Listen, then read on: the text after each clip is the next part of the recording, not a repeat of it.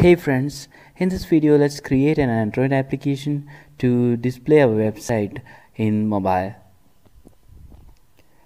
We can use Android Studio for making this Android application. Here we are creating a new project, and the application name you can give your website name or anything that you like. Here my website name lovesmss.com and the domain which I have. You can give your own application name and domain name that you like. Now let's click on the next button. Here the minimum SDK which I selected is Gingerbread. Next. Now you have plenty of activities here. For showing web view, I am using full screen activity so that our website will be displayed in full screen on mobile. Here the activity name as full screen activity, you can either keep it or you can edit with your own activity name. Here I give home activity as activity name and the layout name became activity home. Now click on the finish button. Now the Gradle is loading with our activity home and the JavaScript files. Here it is the activity home.xml, and we will see the design view by clicking on the design button. Here this Android Studio is having some rendering problem, so I'm selecting Android Lollipop 5.1.1 to display the design view. Here the dummy content, we have to delete this dummy content, and it is a frame layout. Now you will see the dummy content is removed. In the text view you can see the text editor, and the design view you will see how it looks in the phone. Now we have to add a web view to this layout. Now I just added web view by clicking and dragging to the layout. You can see it here, and now we need to adjust the width of this layout, web view layout.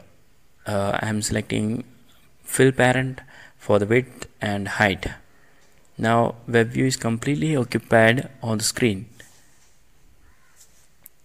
Now what we need to do is to edit the Java code to call the web URL. So here I clicked on the Java file, and you can see the drop down arrows. Here you will see the home activity.java. Here we don't need these comments and all these things, so just delete all these things. And now we just need this much of code here. That is we are in main activity, or you can see home activity. Here in this within these braces you need to type private web view. Web view is the web view that we just drag and dropped in the layout, and we are declaring that web view. Now we just overriding to our code. Here we are typing protected void on create bundle saved instance state. So these are Java scripts, Java codes that you may not be familiar with, or if you are familiar with, then it is fine. If not, just follow these codes. I'm just typing here, and you can create your own Android application by simply typing this code. Otherwise I will give a link to this code so that you can easily copy paste it to your Android Studio. So just type the things which I am typing here. If you are an absolute beginner, it will be easy for you. This is a simple Android application, and it is also very useful. You can share this Android application with your friends so that they will see your website without going to your website URL. They will simply need to install this application on their mobile phone. Now we are just writing the code to display our website in that web view we just created in the layout. We are referencing this web view in the web layout, and we are setting the content view as the activity home. Now we just created the web view load URL, that is www.lavasms.com, which is my website. Here you can change to your website name in the load URL. The green color you see the URL address, there you can change to your website URL.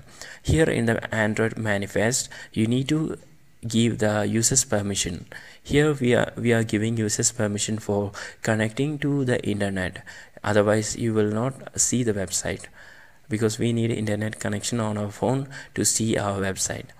So to get that permission, we just need to add this code in manifest.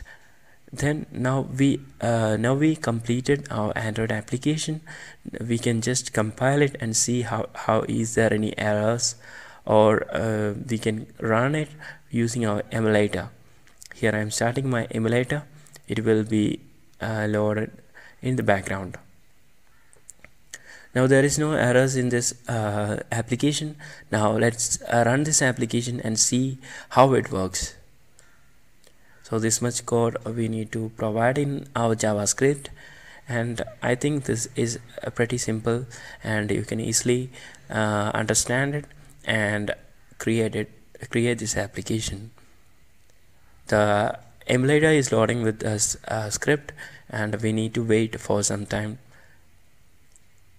If you have any queries or any things that you feel, you can ask, and I'll be happy to help you out.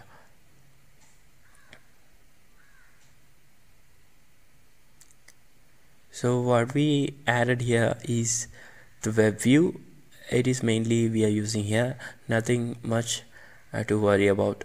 We are just referencing our web view in activity home to our JavaScript.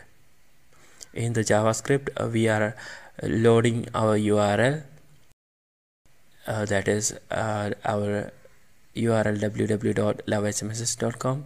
Here you can change to your own URL so that the web view will load your website. Here our emulator is loaded with our website. Now you can see our website will be loaded in our emulator. It will take some time to load because we are using emulator. If it is in your phone with high-speed internet connectivity, then it will load fast. Now you see the website is loaded with the content, and this is my website which I created using Blogger.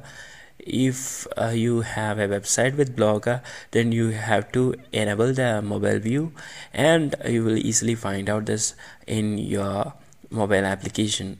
If it is if your website is logged created by yourself, you can set a mobile view enabled, and you can have this application to display your website.